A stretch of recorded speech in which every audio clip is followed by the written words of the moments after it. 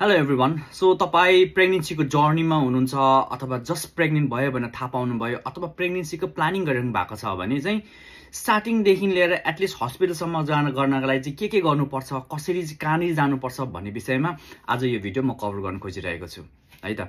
म कुनै medical person चाहिँ होइन, तर मेरो जस्ट आफ्नो एक्सपिरियन्स सेयर। सो तपाईको प्रेग्नेन्सी टेस्ट फर्स्टमा कहाँ गरिरहनु भएको छ भन्ने कुरामा स्टार्ट गरौँ। यदि तपाईले ठुली हस्पिटल जहाँनिर चाहिँ तपाईको पछि नै एउटा डेलिभरी गर्ने हो भने चाहिँ त्यहाँनिर तपाईलाई सोखा लेटर चाहिँ गरिराख्नु पर्दैन। तर तपाईले क्लिनिकमा चाहिँ गर्नुभयो, क्लिनिकबाट चाहिँ फेरि ठुलो हस्पिटलमा जाँदाखेरि चाहिँ एउटा सोखा लेटर भन्ने चाहिँ बनाएर लिएर जानुपर्ने छ, जसको चाहिँ प्राइस चाहिँ अराउन्ड 3000 जति चाहिँ लाग्छ। सो तपाईँ प्रेग्नेन्ट भन्नुभयो भनेर थाहा पाउनु भइसकेपछि फर्स्ट एन्ड फरमोस्ट कुरा चाहिँ तपाईले चाहिँ नियरेस्ट वार्ड अफिसमा गएर चाहिँ इन्फर्म गर्नुपर्ने हुन्छ र रेजिस्ट्रेसन गर्नुपर्ने हुन्छ।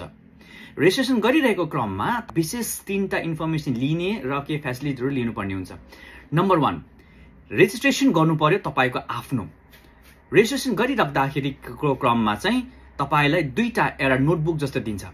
एउटा नोटबुक भनेको चाहिँ सिम्पल भाषामा भन्नुपर्दाखेरि बच्चाको इच एन्ड एभ्री ग्रोथ भएको, तपाईको आफ्नो बडीमा के आएको चेन्जेसहरू, केही भयो कि केही सुगर लेभल तलमाथि केही भयो, त्यो सबै कुराहरूको रेकर्ड त्यसमा हुन्छ।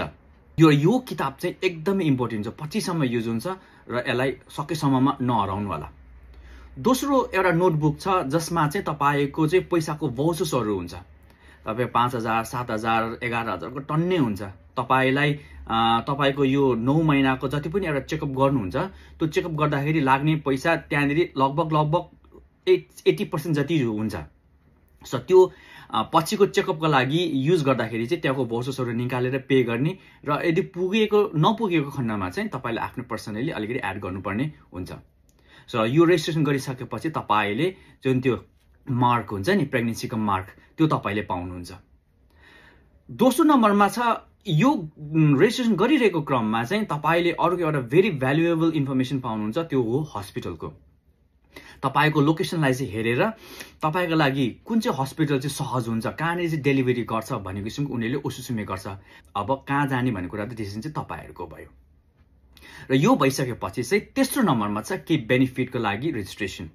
जापानमा हुनुहुन्छ भने तपाईले 50,000 जापानिज येन सुरुमा र बच्चा भइसकेपछि 50,000 तपाईले पाउनुहुन्छ। र सुरुमा प्रेग्नेन्सी हुँदाखेरिको 50,000 चाहिँ तपाईले त्यहाँनिर चाहिँ मोस्कोमी गर्नुपर्ने हुन्छ। र यो भइसकेपछि तपाईले अब के गर्नु पर्यो भने चाहिँ तपाईको जहाँनिर चाहिँ प्रेग्नेन्सी टेस्ट गर्नु भएको त्यो क्लिनिकमा त्यहाँबाट चाहिँ सोखाइ लेटर बनाउने र त्यो सोखाइ लेटर प्लस वार्डबाट पाएको त्यो तमाम के भन्छ डकुमेन्ट्सहरू छ, त्यो लगेर चाहिँ कुन चाहिँ हस्पिटलमा तपाईले डिसाइड गर्नु भएको छ त्यहाँनिर गएर चाहिँ रेजिस्टर गर्ने। रेजिस्टर भइसकेपछि तपाईले त्यसपछि चाहिँ तपाईको चाहिँ अब चेकअप स्टार्ट भयो। तपाईको अलमोस्ट डेलिभरी डेट पनि तपाईलाई चाहिँ किमारी गरिसकेको हुन्छ। त कोही पनि एउटा प्रेग्नेन्सीको प्लानिङमा हुनुहुन्छ भने जस्ट सेभ गरेर राख्नुस्। This might be a very good help for you है त। Have a good day.